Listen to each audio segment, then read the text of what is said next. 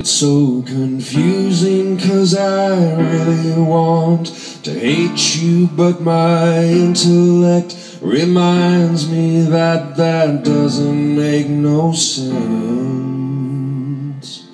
And I wanted to be your friend, but I couldn't pull it off in the end. And I'm disappointed with myself 'cause I thought I could.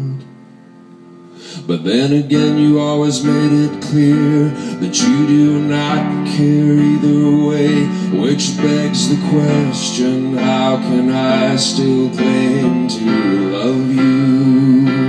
You told me time and time again that you don't lose, you always win, and that to make an effort would just be beneath you.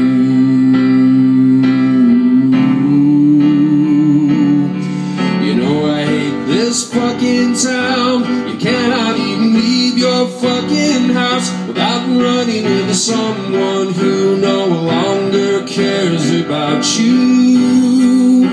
Somebody whom you desperately want to see, but you know it's only going to cause more grief, because there's nothing left to say and he can't hear you anyway.